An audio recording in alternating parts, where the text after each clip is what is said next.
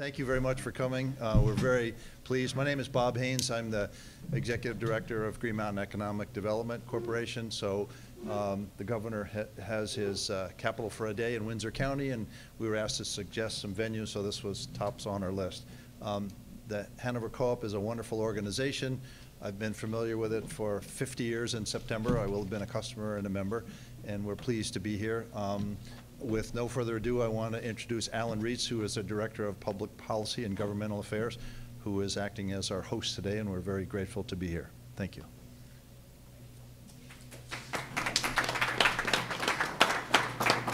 Well, thanks very much for joining us. The Hanover Co-op is known to some as the Hanover Consumer Cooperative Society. On behalf of our General Manager, Ed Fox, I want to welcome everyone to this morning's session. And also my thanks to Kyle Fisher of Listen Community Services for allowing us to use this space. Like the Hanover Co-op, Listen has New Hampshire roots and a lot of Twin State impact, so thank you, Kyle. With the Hanover Co-op acting as this morning's host, I have the opportunity to share a few Vermont facts, but first I have an announcement to make. McLennan corn is in at the co-op. For locals, you know that when Alex McLennan's corn comes in fresh from the fields in Windsor, that's a big deal, and it is the taste of summer. He's one of our farmers around here, and we have a special responsibility to work closely with them, and I want to point out a very important fact about our cooperative.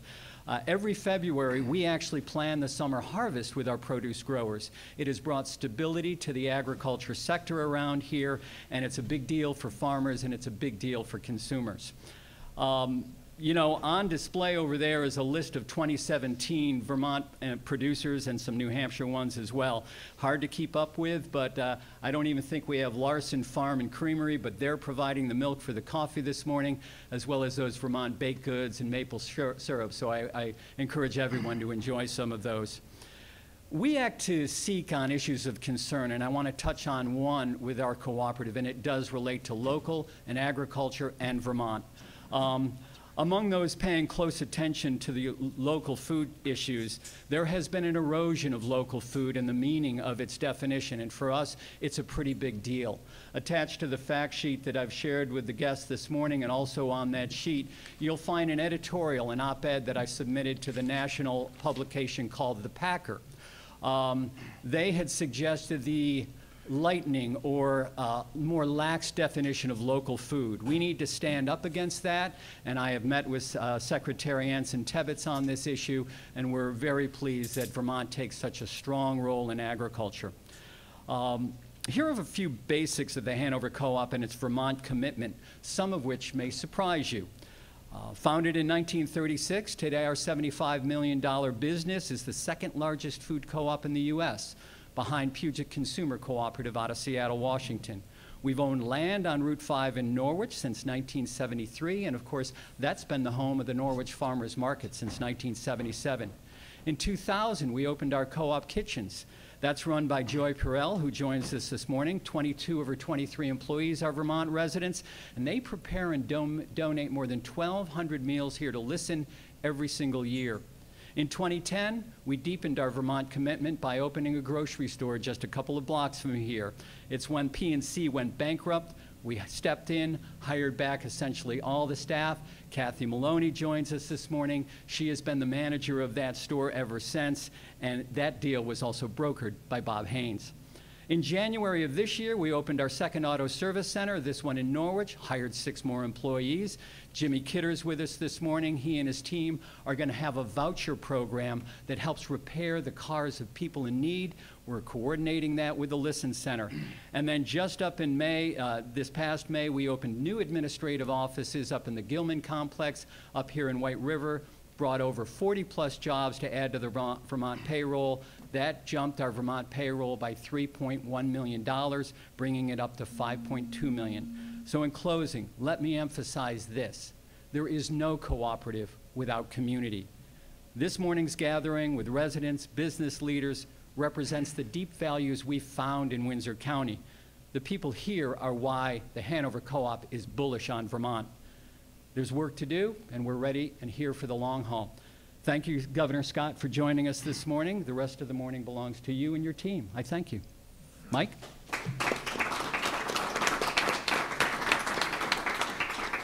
Good morning. I'm going to be brief. My name is Mike Sherling. I have the honor of serving as the Secretary of the Agency of Commerce and Community Development.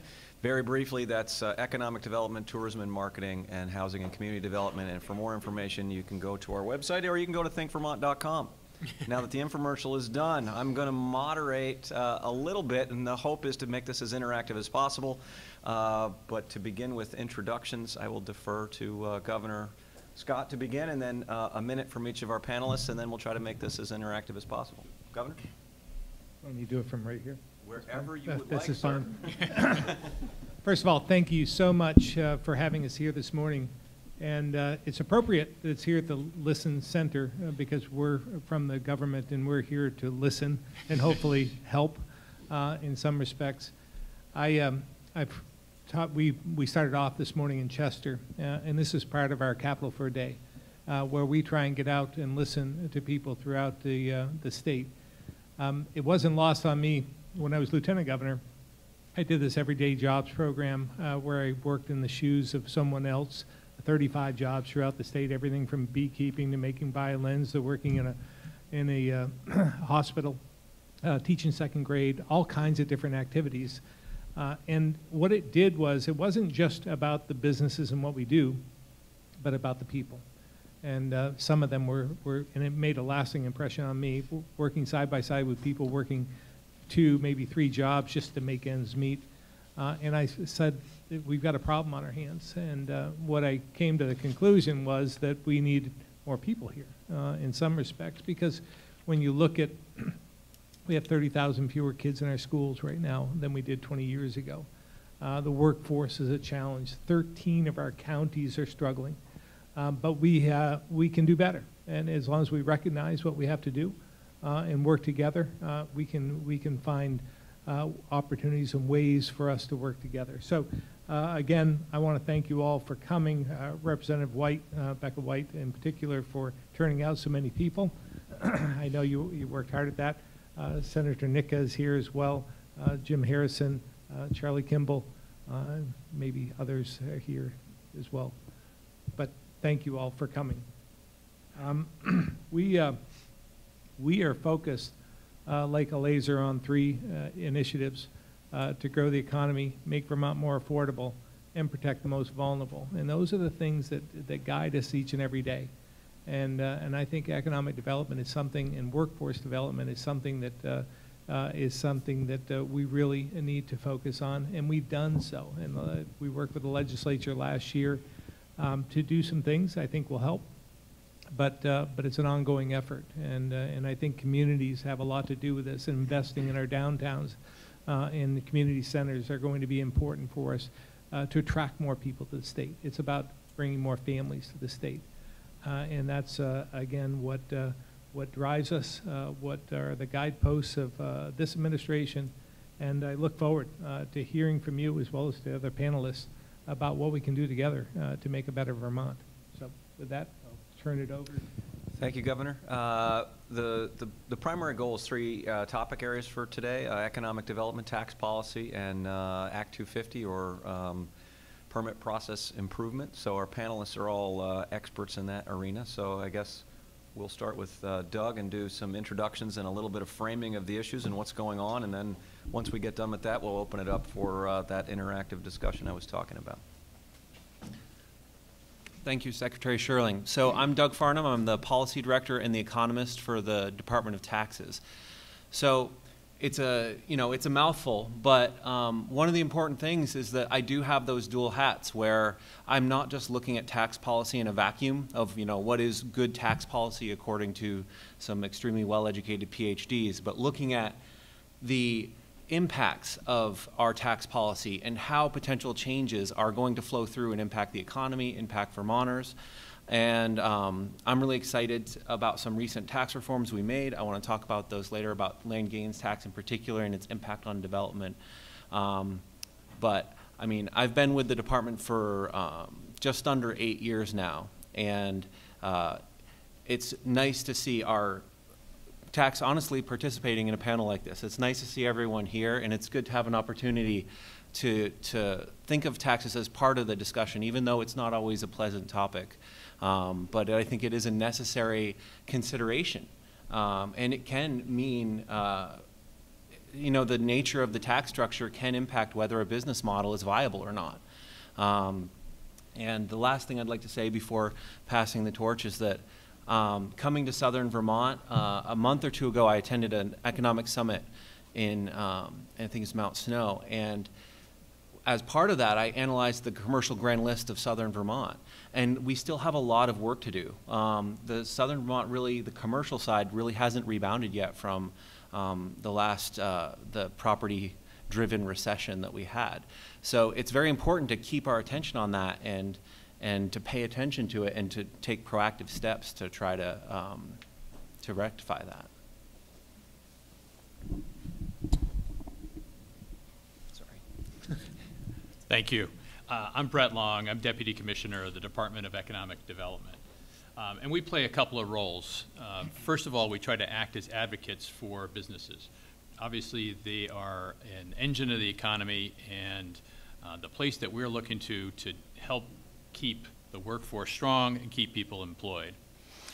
In addition, we work on recruitment, and that means both recruiting businesses that are interested in moving to Vermont or expanding in Vermont, but also more recently working with the recruitment of individuals.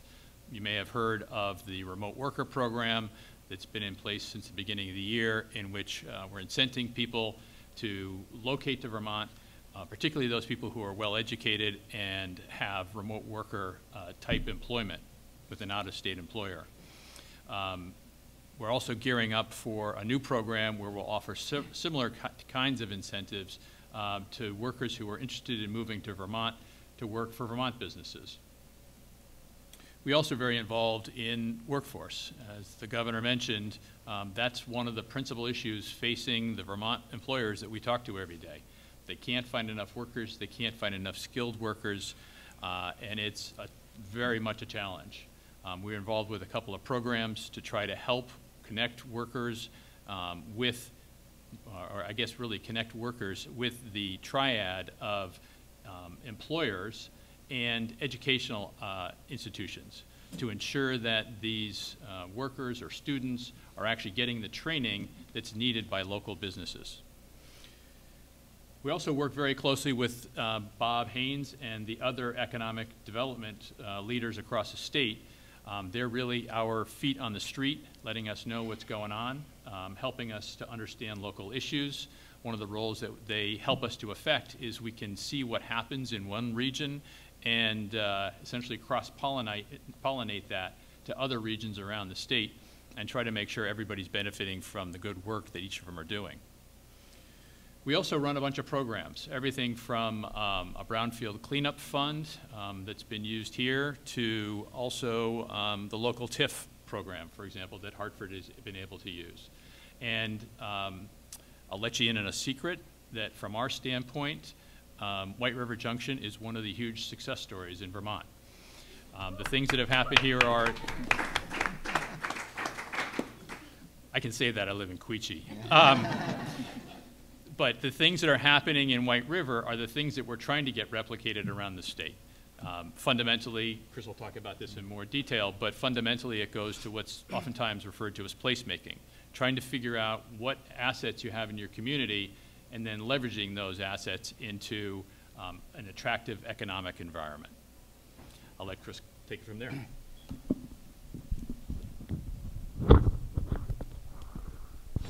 Good morning. My name is Chris Cochran. I'm the Director of Community Planning and Revitalization, and I work for the Department of Housing and Community Development. We run several programs working with our regional planning commissions to support regional and local planning efforts. But a big focus of our job is the state designation program. So we are primarily the biggest cheerleader for our downtowns and village centers, and we work closely with municipalities all across the state on strategies and tools and funding to keep these centers strong and vital. Some are doing very well, some are not doing as well as we'd like them, and so today we're here to talk a little bit about a bill to make some changes to Act 250 to make it a little easier to develop within these centers. Thank you. Good morning. My name is Billy Koster. I'm the Director of Natural Resources Planning for the Vermont Agency of Natural Resources. Our agency consists of 3 departments: the Department of Environmental Conservation, Forest, Parks, and Recreation, and the Fish and Wildlife Department. I personally am very involved in land use regulation and energy policy across the state. My office manages our participation in the Act 250 process. We represent the agency before the Public Utility Commission, and we help coordinate the agency's environmental review across the Department of Environmental Conservation. It's a priority for us. It's our mission to protect the state's environment, its air, its water, its wildlife, its habitat. But we acknowledge that we need to do that and maintain a strong economy. Without a strong economy, we don't have the flexibility and the ability to actually invest in the environment. When we have to take care of ourselves, it's much harder to take care of the environment and things that can't take care of themselves. So that's a priority for us, that balance. And I'm going to talk in length a little bit later about the legislation that Chris referred to, but really the goal there is to take Act 250, which was a landmark piece of legislation 50 years ago, which established protections for the environment that did not exist at the state or federal level, that provided an opportunity for communities to get together with their neighbors to discuss growth in their communities, and to take a hard look at that piece of legislation and bring it in step with modern times, to make it more consistent with our current state policies, our priorities, our goals, to help promote downtown development, to protect emerging environmental issues like climate change and forest fragmentation, and to acknowledge that significant work has been done in the state since the 1970s when Act 250 was first passed. We have much more robust local planning and land use regulations. We have state policies directed at downtown development, economic development, and there's a whole suite of state and federal environmental laws that did simply not exist when Act 250 was first passed. So there's a real opportunity today to leverage all that good work that's happened over the past half century, let that work do what it was intended to do, and help Act 250 focus on really on the unique services that it can provide Vermonters. And in doing so, make the Act 250 process more efficient, to let developers, landowners rely on other state permits for the majority of that environmental review, and to really make Act 250 a more nimble and modern tool for Vermonters. So I'm not exactly sure, Mike, when you want to kind of get into the details of that bill, but we're happy to talk about it with you all today.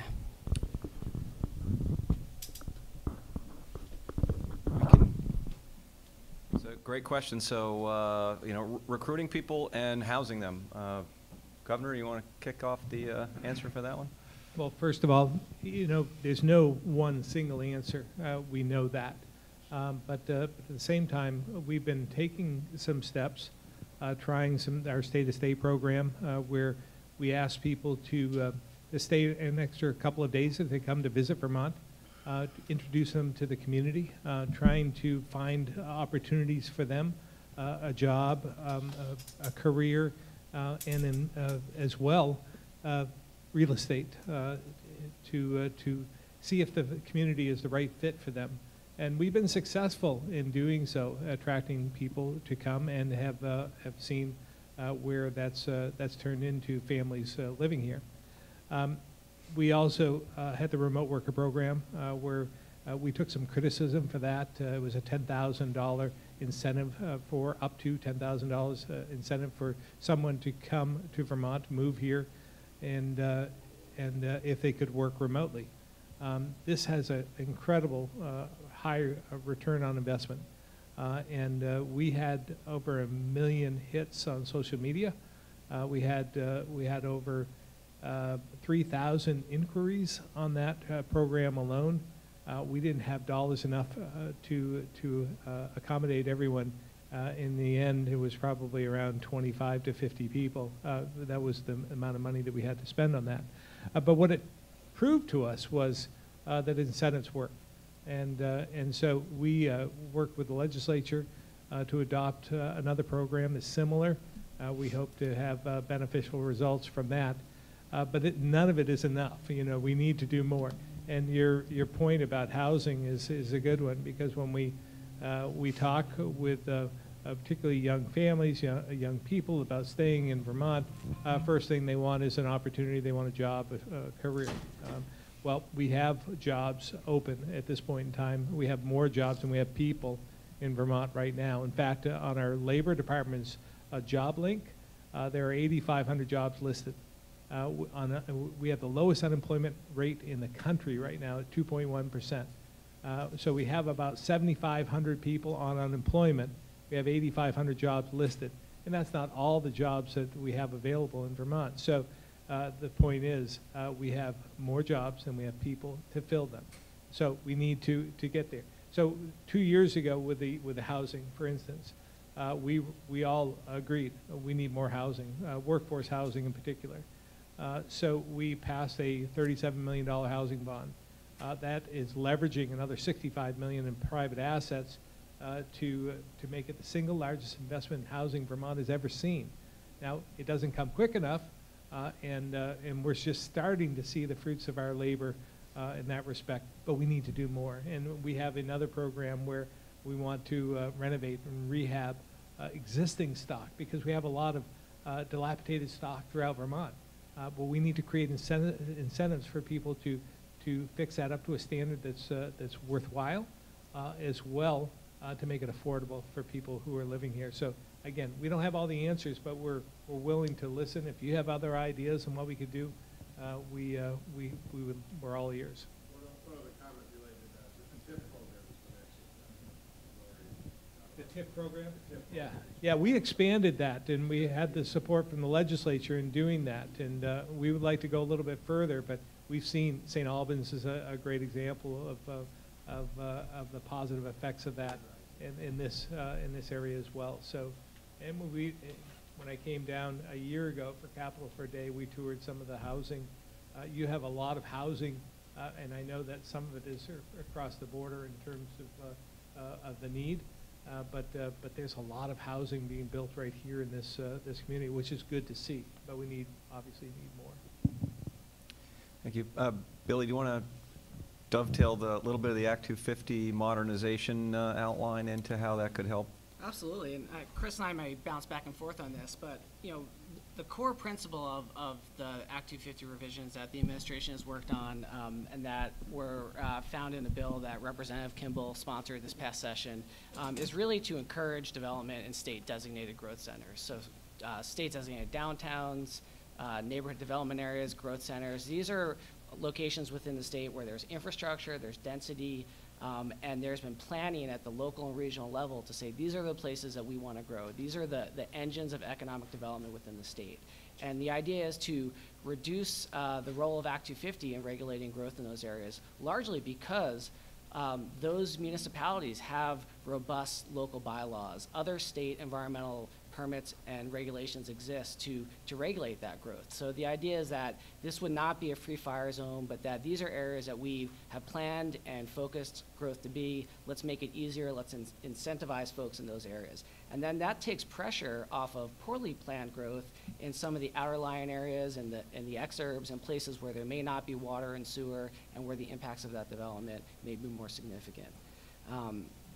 Another goal with the legislation is to reduce the redundancy between Act 250 review and other state permits. If you've developed in Vermont, you know that you likely need a wastewater permit, a stormwater permit, possibly a wetlands permit. There's a whole host of permits that our DEC issues for new growth and development in the state.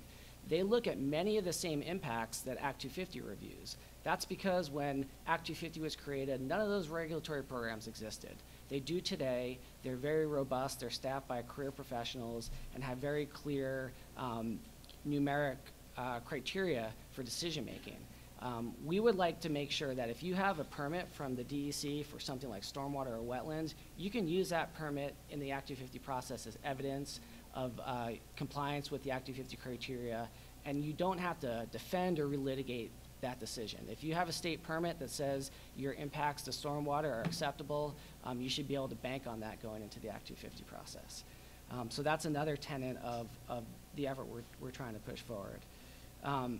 Another one is to really help promote economic development in parts of the more rural parts of the state by supporting forest processing enterprises, outdoor recreation, and on-farm accessory businesses. Unlike our downtowns and village centers, there isn't often the density, the level of investment in the more rural parts of the state. So the idea here would be to support those really necessary and traditional enterprises in rural industrial parks, the diversification of farms, and especially with our outdoor recreation industry to really help trail projects and other sorts of outdoor infrastructure be built and invested in Vermont with the appropriate level of state oversight. I think that Act 250 is an appropriate level of review for large commercial and residential projects. It may not be the best fit for a recreational trail project. Certainly we want to make sure that those are built without environmental impacts, but the apparatus associated with 250 may be too significant. Chris, I don't know if you want to add anything to that. The fact that A&R knows all about downtown development, I have to say, is a beautiful thing. Didn't happen overnight, but thank you, Billy. Now, Mike, as you know, we have our downtown tax credits that's helped you on a number of projects, but absolutely, we would like to see more housing opportunities in and around our centers.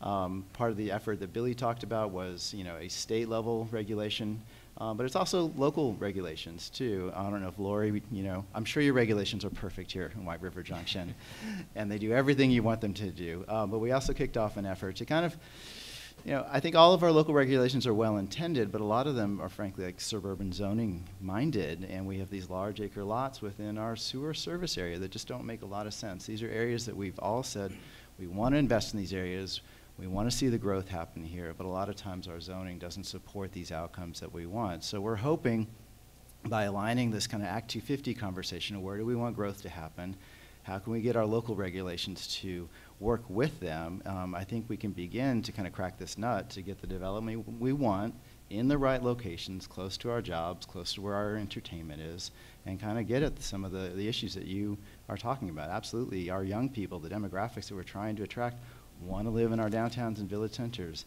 They don't always want a car, so they need to live in these areas. So we hope to make some progress on that in the upcoming session. The other thing, too, it's not always about our downtowns and villages. The rural areas do need investment, and there's provisions in Representative Kimball's bill that makes it a little easier, rewards good planning for industrial park planning with reduced fees. So we hope that will be able to make it across the finish line this upcoming session. Maybe just take a sec there to add that it might not be obvious to everybody yet, but obviously in our role, we spend a lot of time talking to businesses that are either building a new facility or expanding a facility. And we do everything we can to encourage them to develop in downtowns. The problem is that it's often cheaper to develop in a greenfield situation. So what we try to do is to coordinate the various programs we have to help to level the playing field, I guess is what I'd call it. But we, as I said earlier, we manage a brownfield cleanup fund. Oftentimes we find that brownfields are concentrated in downtown areas. This helps to make it less expensive to develop those areas. In our agency, we also make available community development block grants, which can be used to help spur development. We particularly like to focus where we're hitting lots of objectives at the same time. And as we talked about earlier, if you're in a downtown area, you have the opportunity to create a TIF district and help with the infrastructure associated with doing that kind of development. So we're really focused, and as I say, White River is a great example, on situations where we can bring a whole bunch of assets to bear and make things happen. Great. So just very quickly adding to that, so lining up the incentives is great, and one of the things we looked at this session under the governor's leadership, we asked for a land gains repeal, and eventually came to a land gains reform. Now, land gains really quickly is a tax designed to prevent real estate speculation, and it has an escalating tax rate depending on how much gain you realize and how quickly you do it. So the reform, which is taking effect January 1st, is very meaningful in that it leaves in place that structure to prevent speculation if there's subdivision. So in looking at it, we found, we want to still continue to prevent subdivision, particularly outside of these designated areas where growth is occurring. So the downtown districts, the historic districts, the All of these areas maintained by ACCD are going to be exempted from land gains going forward, so that that's one less barrier for people to deal with. And yes, land gains had an exemption for primary housing, but from all the demographics work I've done over the last couple of years, millennials and younger don't want to move in and buy a house. So that it's trending away from purchasing and owner occupation towards more of a rental activity. And land gains was actually, last year when we went on Capital for a Day in, I think, Orleans County, it was preventing a developer from moving forward on a project that had all of its other approvals. It just wasn't feasible because they were going to face land gains for developing the building and then selling it. And it was in an area inside town. It was smart development, and it was something that everyone wanted to happen, but the tax just needed to be updated. So I think that's important to speak to Billy's earlier comment about a balanced approach. I think we did get a win-win where we still have a structure preventing speculation and breaking up large parcels, but in specified areas, we've removed a barrier to development where we want it to occur. Act 250 rule, if you can use another state permit as evidence for compliance with Act 250 criteria. They're called rebuttable presumptions. So if you have a wetlands permit, you can use that as your evidence that you've met the wetlands criteria.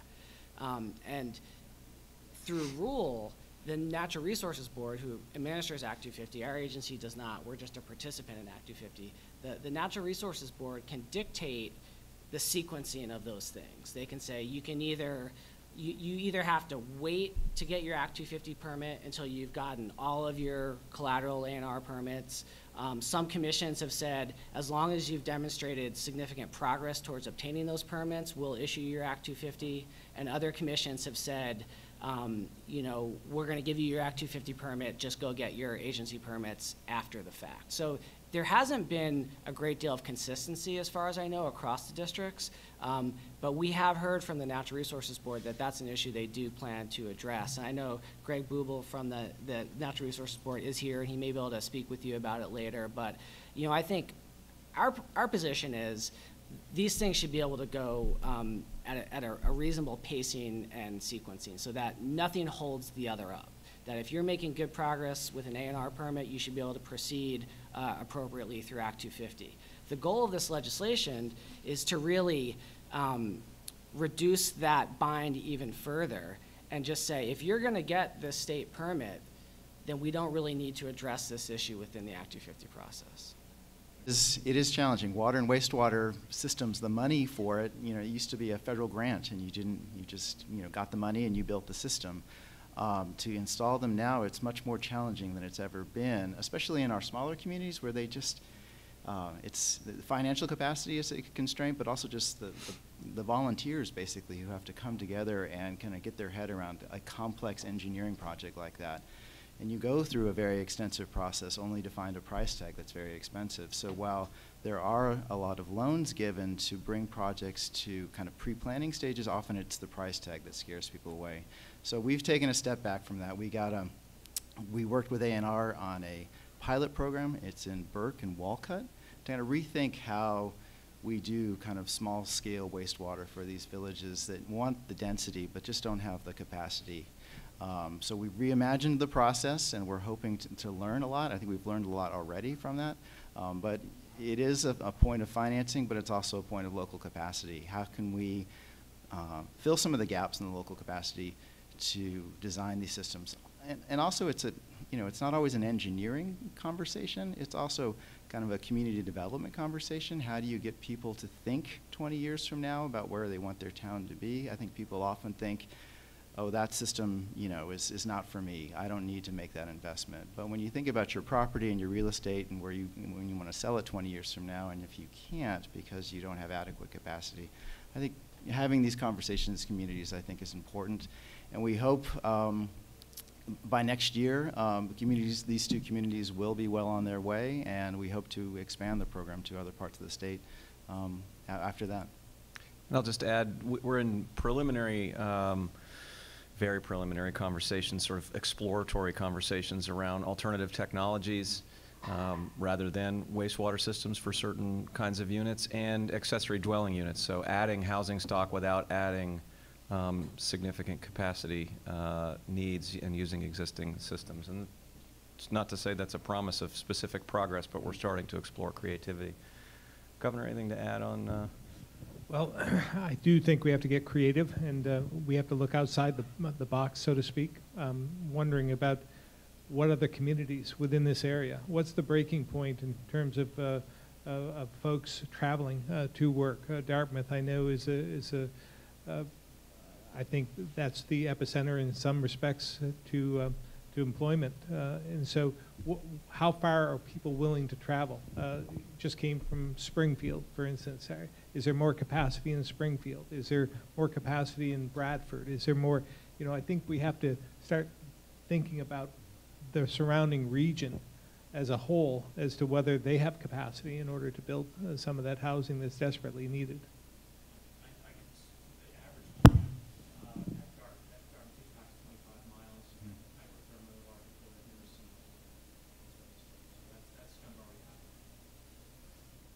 Thank you. Connectivity certainly, and I'll take the first crack at that. Connectivity certainly is something we hear about quite frequently. Deputy Commissioner Long does say there is a hot nightlife in Quechee, so I think you have it covered. But we are beginning, if you go to thinkvermont.com, you'll start to see the emergence of the kinds of threads that you're talking about, where we're presenting to people looking to relocate within Vermont or outside Vermont to look at communities that do have the emerging fiber optic technologies and other places that are ripe for that kind of construction. But with that preliminary intro, I'll defer to the Governor, and then we'll see if others have something. Well, first of all, thank you for EC Fiber for doing your part, and I think that it is something that's growing throughout the state. I live in Berlin, and there's an effort there as well. So it's not lost on me when you look at the highest speed, highest capacity broadband in the state. You look at what those communities are, Brattleboro, Springfield, Newport, Hancock, a few areas like that, not exactly thriving economic epicenters, but I take your point well, because we should be talking about there is capacity here, and there is the ability to do business here in certain areas where we have that high capacity expanded broadband. So the state-to-state weekends are something that I think we should be utilizing more and talking about that more. And if you have any ideas on how we can exploit that and leverage that, it's just like everything else that we do here. We do a lot of good things in Vermont. Very proud of the efforts of the EC Fibers, as well with some of we're becoming known as the mountain biking center of the country. I mean, we're leaps and bounds. We're doing a lot. In fact, we're going to Suicide 6 this afternoon at the end of the day to go on some of their trails. So we're getting known for that. And we need to leverage everything, our outdoor recreation, the outstanding fiber opportunities, some things that we do, the niche markets. And we just have to find a way to do that. But it's very difficult to market. We all realize that, and it's very expensive. I use myself as an example. I've lived in Vermont my entire life thus far, and I had a business here for 3 decades. I was in the Senate for 5 terms. I was lieutenant governor for 3 terms, and now governor. I've been successful in race car driving, and I have some name recognition. But I can still go to areas of the state, within the state, and I spent millions of dollars running for governor to market my name, right? I can go to areas of the state where people have never heard of me. True, have no idea who I am. And so that just illustrates how difficult it is to market within the state. Now take that outside of the state and take, Mike will talk a little bit about our marketing and our budget and the number of people involved in doing so. It's hard. It's difficult. So if we have any ideas on how to do that, the state-to-state or the remote worker program, again, we had all 1 million hits on it. That was all free advertising. So we need to find ways to to leverage what we have. And I don't have all the answers, but Mike, you want to add to that? Sure. I just add that we're fortunate that the legislature doubled our economic development marketing budget for just this last session to $450,000, which is a significant increase. But that, as the governor indicated, it's a very small amount of money to pitch to the rest of the country, even in a targeted way when we've got the ability to really identify people that have an interest in Vermont. It's still it's a limited investment to sell that message with young professionals and others around economic development, and then we can go from there. It's actually quite topical, as one of the initiatives that have been undertaken during the governor's term has been the creation of a Think Vermont website. And the whole idea is to create a website that's attractive to millennials, when you really boil it down. It focuses on the things that we think we do well. It focuses on the safety of the communities. It focuses on the high education scores that the state gets. And it has a young vibe. And along those lines, just before she left, Commissioner Wendy Knight of the Department of Tourism was actually implementing a program to increase the diversity of what we publish, specifically on that site, but in general. So not just millennials, but all kinds of diversity.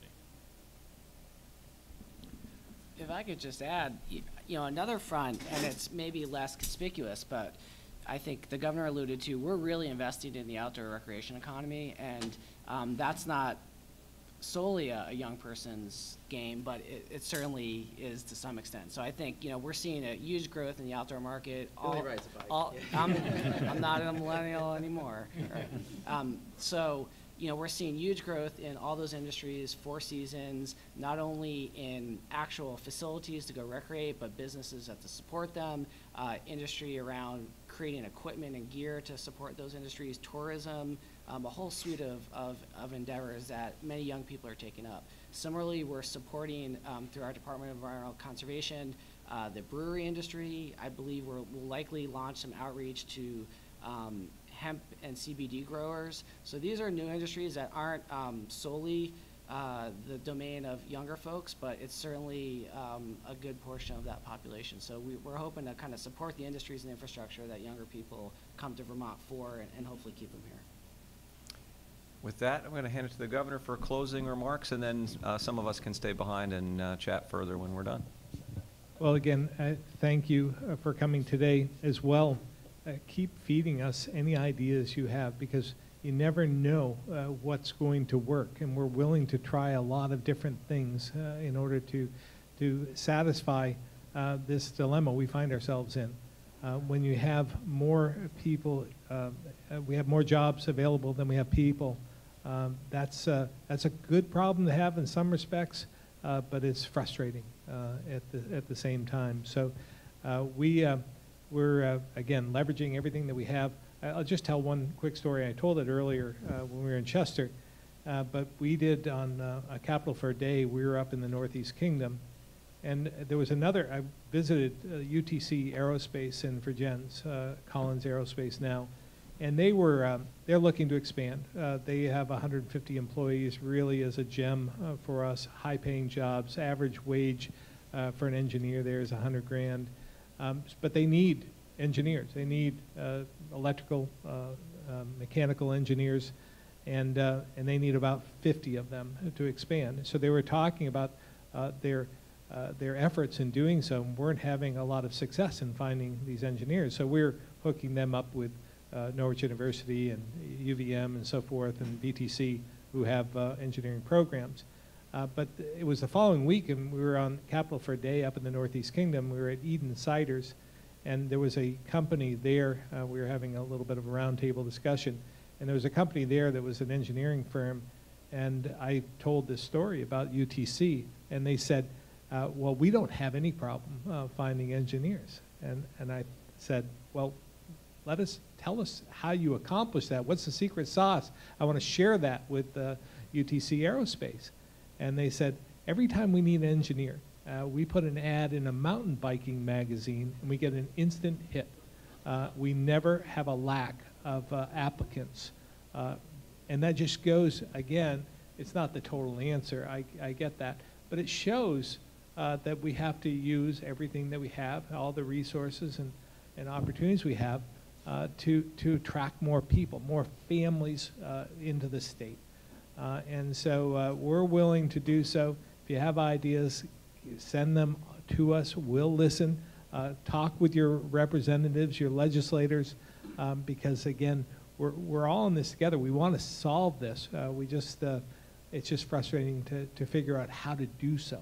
And so, but with your help, I'm confident we can do this. We have too much to offer here in the state to let it go by the wayside. Thank you very much for coming. Thank you, Governor. Thank you all for coming out, and we'll stick around for a little while.